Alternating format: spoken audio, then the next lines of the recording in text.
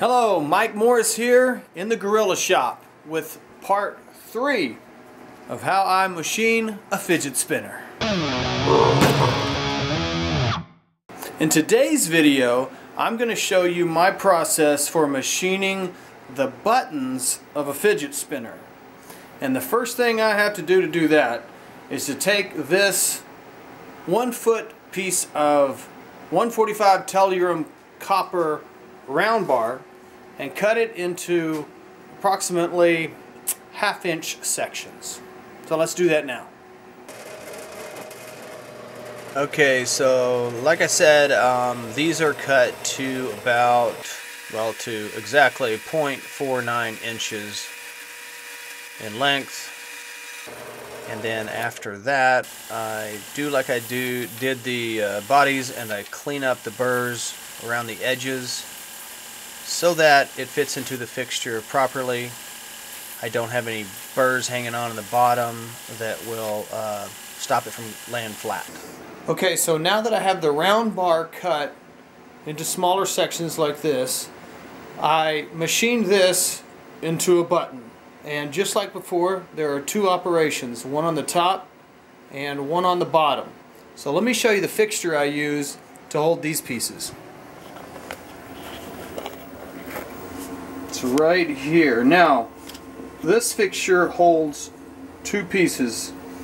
When I first bought this fixture, I was hoping that I could do 4 at a time, because there's 2 more slots here.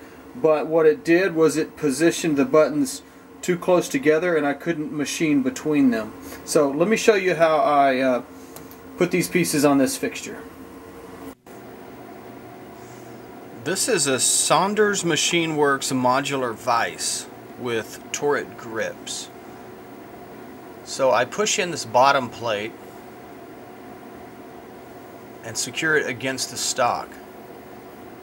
Then I tighten down this bottom plate. The top plate is held on by those 2 large screws on top. Both of them have huge chamfers on them that match the chamfers that are on that top plate. But the chamfers on the top plate are a little bit elongated. So when I tighten down these top 2 screws that I'm about to do right here, it pushes that top plate in toward the stock. So go back and forth and make sure that it's all even, and every time I turn it, it's pushing in a little more the teeth on those turrets, the turret grips. And so if you're a machinist, you might want to check out this Saunders Machine Works modular vise. Holds everything nice and tight.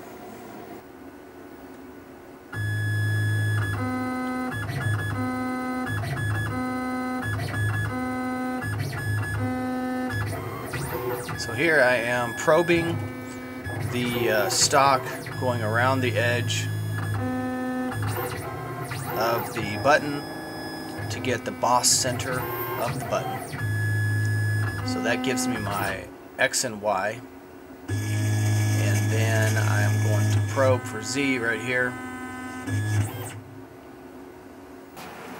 So this first operation is actually the bottom side of the button. So this is a stainless steel one, but we're going to be machining.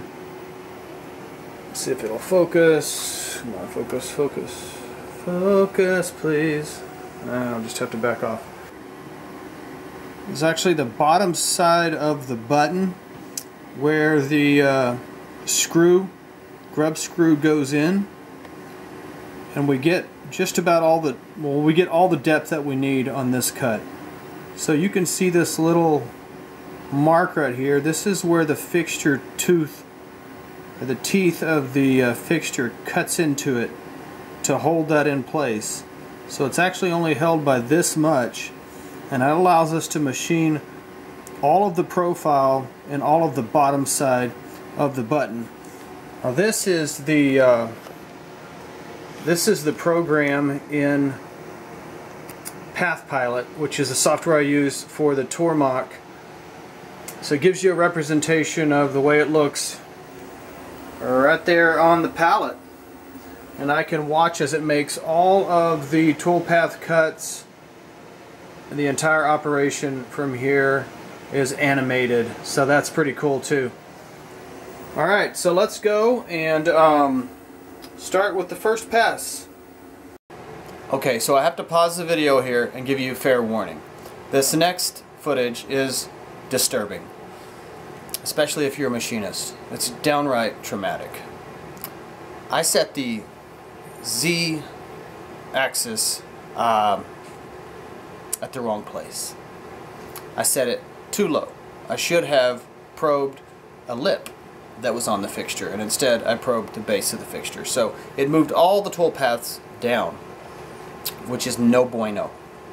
So if you're squeamish about machine failures, you may want to fast forward 30 seconds. Here we go.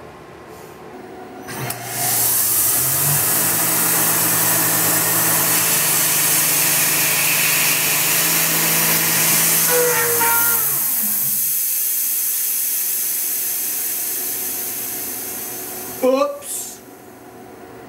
Golly, that sucks! Wow.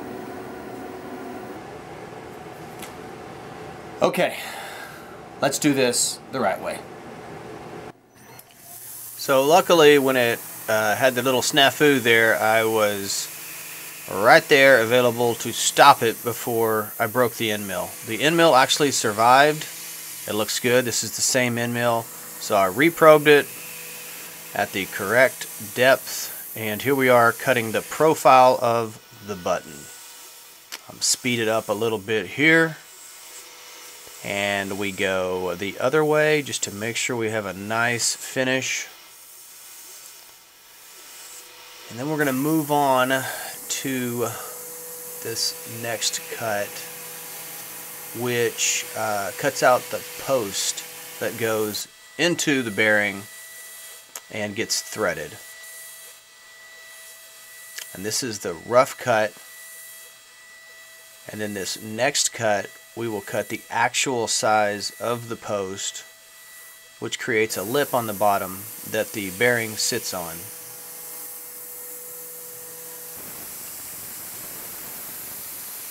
And here's a little different angle of this rough cut here.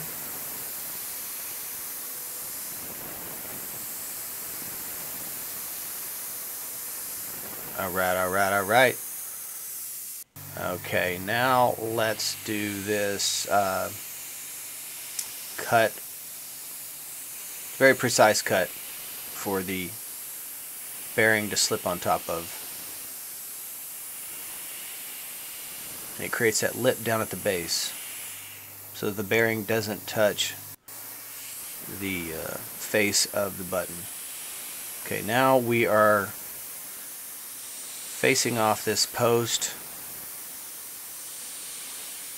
so it's the right length.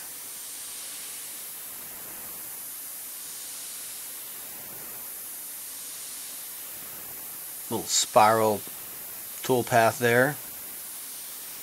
I like that tool path. It creates a really cool machine finish, as you can see right here. So after that, we're going to bore a hole that we are going to then cut threads into.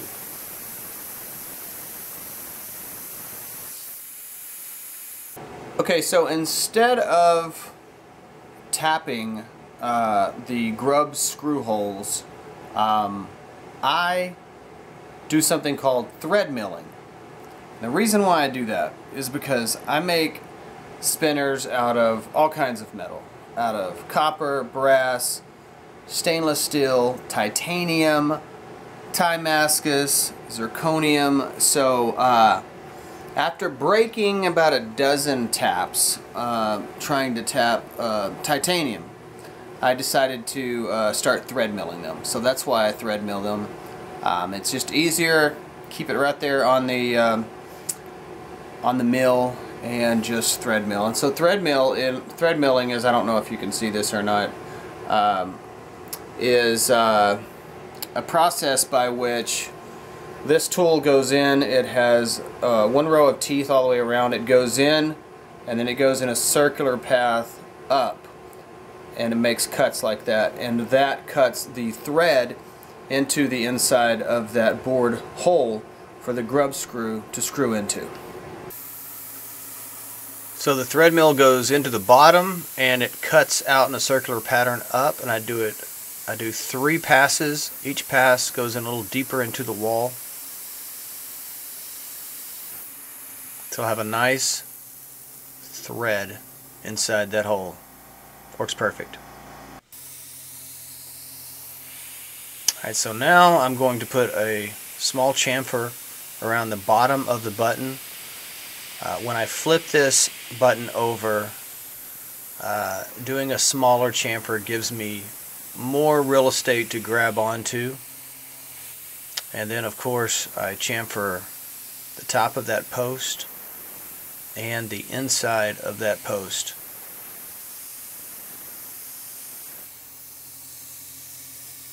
And then the last thing that I do is I go across and I face it one more time, getting rid of any of the burrs that may have happened from that chamfer. Make it nice and smooth.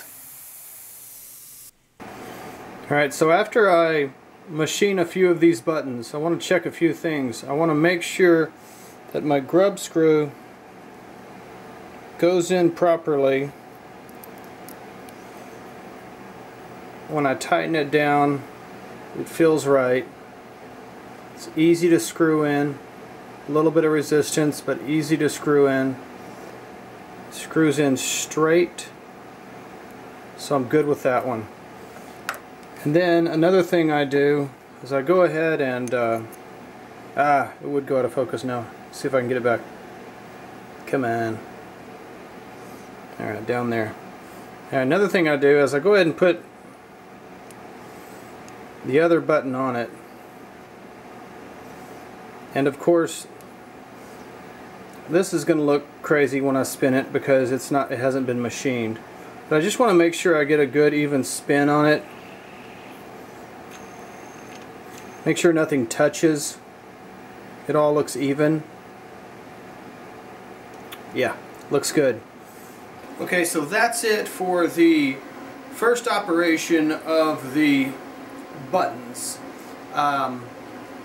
Once these get done, I showed you a little bit of inspection that I do after this first operation. That lets me pass this guy on to the second operation. But after the second operation, there's much more. There's some really thorough quality control that goes into these spinners once they're machined and cleaned. And if it doesn't pass certain tests, then it doesn't get sold at full price. So yeah, that's the first operation for the buttons. I'll be doing the next video will be the second operation of the button, which I think is the funnest one to watch, because that operation we actually make the dish in the top of the button, clean up the sides, put that big nice chamfer on the around the outside, and it's just a lot of fun to watch that machining go down. So until next time, take care of yourself.